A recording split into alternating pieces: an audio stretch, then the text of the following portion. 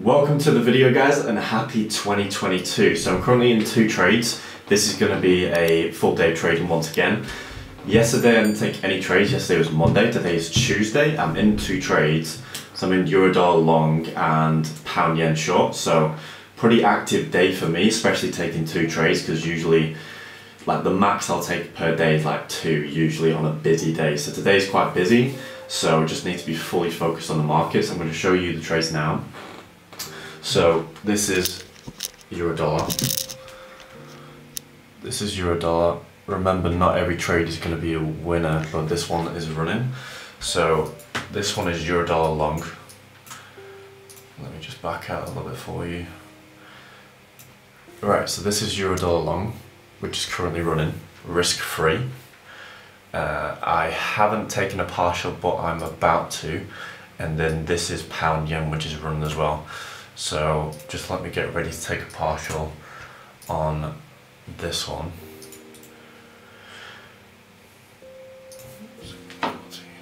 Hold on, guys, bear with me. 16, 14, 3.22. Right, so all I'm doing now is I'm getting ready to close a portion of the position, because price is almost at 3 to 1. If it doesn't get there, that's fine, risk is off the table. But if it gets there, perfect, I'll take a partial, and at least then I've taken profit from the position. So we're not there yet though, still a little bit more to go. So we will see what happens, but yeah, could take a little bit more time. So I'm just gonna put the camera back on me, but yeah, overall, I'll let you know to take a partial, by the way. Camera doesn't even look straight here. This is what you call raw in the moment footage, but yeah, so just in the 2 trades, I've only taken probably 4 or 5 trades in the year so far.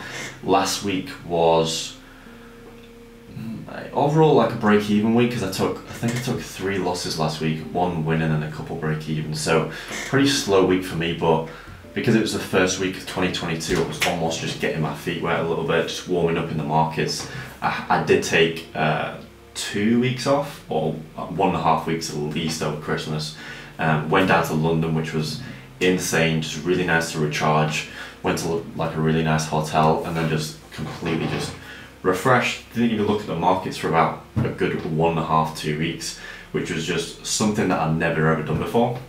So ever since I've been in my trading journey, I've never really taken a bunch of time off. I think I've probably taken 3 or 4 days off before. Just need to take a partial in a minute. Hold on. This is a very busy thing, but yeah, so it was really nice to go to London. Went to a new hotel called Pan Pacific, which was insane. Everything was top quality. I'm definitely going to go back there again. It's quite expensive, but I just really wanted somewhere to recharge, refresh. Went there with my partner. It was really nice to spend time away for Christmas, so I really enjoyed that. Taking a partial at 3 to 1. Taking a partial at 3 to 1 here on Eurodollar. So that is there. But yeah, overall, just really happy to be back trading. And you just realise when you take time away, when you come back, how much you actually love and care for trading. Like, I love trading. So super stoked for this year, super stoked to see where I can take things. Last year I did expect to essentially scale. I didn't really scale last year, I'm going to be completely honest. Last year was a lot of learning. It was only really Q3, Q4 that I was really focused on my results and improving them results. But Q1, Q2 was just learning new things, new concepts, trying to implement them, trying to figure out my own way of implementing them, put my own twist on things. Like, it was a lot of that learning process again. And that's how I structure my trading journey overall. I like to go through a learning period, pause that learning period, and then focus on the results for a bit, and then improve the overall game. It's almost like the inchworm theory from the mental game of poker. So you bring your A game up, the C game is obviously going to be lagging behind, you bring the C game up, and then you go forward again. So it's a never-ending improvement journey. but just super grateful for this year, and I've got some big goals, so I'm really excited to hit them, and yeah, looking forward to it. But I'm going to keep you updated on these positions, taking partials on both. Pound yen is pulling back slightly, so I'll see how that forms. Euro dollar is just pausing and pulling back as well. So throughout the day, I'm gonna keep you updated, but I'm gonna go and grab some breakfast because it's 20 to 12 and I haven't even eaten yet. So I'm gonna grab some food. Just a quick update on the position. So euro dollar is running quite nicely. So smashed through the take profit zone in terms of the partial. So price is just continuing. As we can see on the lower time frame, price is just starting to form another correction, potentially continuation for higher prices based on this impulsive leg here. So looking to see higher prices from here potentially, and yeah, just looking for further intentions really for higher prices. Second one is obviously pound yen. So pound yen is still once again running nicely. It's smashed through this previous swing low on the M15, M5. Now just looking for further continuation of lower prices. So just gonna really see how these develop really. These are interesting points with them both. I'm just keen to see what kind of happens next really. So yeah, I'll keep you updated, but these are the positions. The timing changes, so now I'm getting up a little bit later, but you still have to be your own boss. Like, although you have a boss now, that boss will eventually be yourself, so you have to keep yourself on track. So I don't have a boss anymore, but I still make myself get up at a certain time and then follow through in certain habits and, you know, work blocks throughout the day and stay on track with, like, I'm still doing daily goals. I've been doing it for like 4 or 5 years, just taking them off, keeping on top of, you know, my routine, my own schedule. Because without that, I know for a fact it's very easy to slip into bad habits, and then before you know it, you're just in a negative cycle of momentum, which is not what you want to do. We've got goals to hit. Right, so it's currently 3:25. I'm gonna head to the gym soon. With those 2 trades, so I didn't give you an update because I was doing other things, but took a break even on both. So euro dollar pulled back before pound yen, so euro dollar pulled back, took me out for break even. However, I did take a partial on both, so I took a 3-to-1 partial, 20% volume, which is usual standard for me, at 3-to-1. So took away a small bit of profit on both, but overall great trades regardless of the outcome. It's never about the outcome, remember. It's very easy, and I've slipped into the habit sometimes of associating the outcome of individual trades, and it's very easy to do subconsciously too. You know, you can think you're doing something, but it's very easy for bad habits to creep in, and that's what happened to me in December when I realized I was paying too much attention to the outcome of individual trades. So that's really been my focus come January, is just focus on the series of trades again, and it's something that you just gotta do consistently until it becomes subconscious. And I've done it in the past obviously, but it's clearly a bad habit has crept in, so I've just sorted it out, recognized it, tweaked it, and now it's just about maintaining that level of peak performance. So yeah, great trades, and happy with the way I took them, happy with everything about them, stuck to my system, stuck to my entry criteria.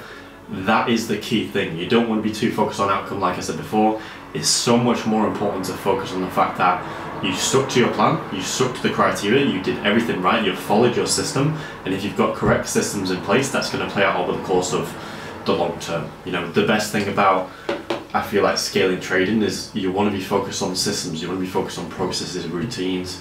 All this kind of stuff may seem like cliche stuff, but as you start to progress more and more and more, you'll realize the significance, especially of systems, processes, and routines, all very important in different aspects of trading. So yeah, charts right now, give you a quick look into it.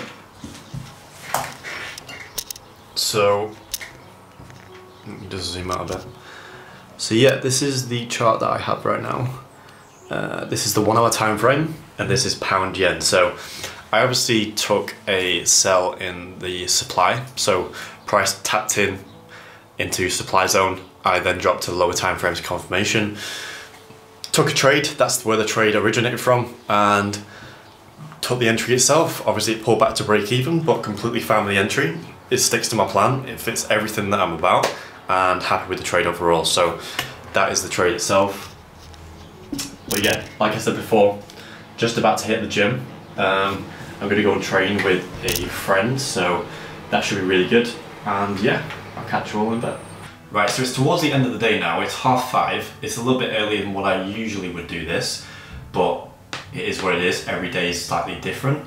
But today I'm going to be doing my markups at this time. Usually it's around about between 7 and 8, but a little bit earlier tonight. So just to explain my process, I'll try my best to show you this next time as much as possible, just so you completely understand it, and if you want to implement it yourself, you can. It's very simple, it just requires discipline to stick to. But basically what I do is I split my process into 2 sections essentially. Morning forecast, evening forecast. That's something I've always really done. It's just changed ever so slightly, but not too much. Still following the same procedure. So what I basically do is that once I'm sat at my desk in the morning, once I'm ready for actually trading, or before London session, let's say, that's when I'll sit down to the markets, and that's when I'll break down price action, I'll break down structure, I'll break down, you know, what I see in the markets and what I'm reading and how I'm reading the intentions. So what I'll do, I'll take a higher time frame screenshot. Well, I'll go through to the weekly, daily, 4 hour, 1 hour, 15 minute, 5 minute, lower time frame stuff, and I'll just break down what I see happening for that day. And then what I'll do is I'll take a higher time frame screenshot. So if price taps into certain areas or moves into certain areas of, you know, price, and I'm looking to take a buy or a sell, I'll mark that on the chart, and I'll say, for example, you know, something like, if price moves into this area, that's when I'm looking to observe price, see what happens, and then if the buy or sell scenario occurs, I'll just take the trade. So it's almost just accountability to myself. It's almost just good to keep track of that performance. So if anything slips, then I'm going to know straight away like that what's happened. But it's just to maintain a good performance throughout the days of the week. And for me, it's always worked. It works now, it worked back then. So it's something that I've just carried through. So I'll take a higher time frame screenshot. Now when I say higher time frame, it's mainly the 1 hour, because, you know, the daily, the weekly don't really change too much throughout the week. Yes, you're going to get subtle differences, but it's more so the 1 hour, the 4 hour, 15 minute and sub. That is going to change quite a lot. So I'll take a before screenshot on the 1 hour chart. And then at the end of the day, let's say today I've taken 2 trades. I'll take a after screenshot of the higher time frames, in this case the 1 hour chart again, see what's played out, see if, you know, I won't say it's about getting it right. I could be completely wrong, but it's about learning for that day. What's happened, why has it happened? It's almost just back testing in the moment. So I'll take an after higher time frame screenshot, and then I'll dig onto the lower time frames, and I'll just start marking things out with the annotation tool. What's happened, what trades did I take, this and that, just small things like that. It's got a lot more simplified as I've just learned more things. And yeah, that's just accountability. 3 screenshots then just go into my essentially journal, and I'll just keep track of that, and then at the end of the month I'll just go back and I'll just revisit them, see what I've learned, and it just allows you month to month to month just to see that progression. Like for example, I first started doing this I think last March, so it's been almost a year now. So if I was to go back to March, which I did a couple months ago, you see that progression. Things have changed massively in terms of my knowledge, what's going on, my systems in place, processes, just little small differences. Not, well, technically it is massive things, but those subtle things you change over time are crucial to the development. So yeah, really I always look forward to markups, because it's just my time alone just to like focus, learn, and I just really enjoy it. So that's what I'm going to get into now, and then I'm going to go and hit a workout.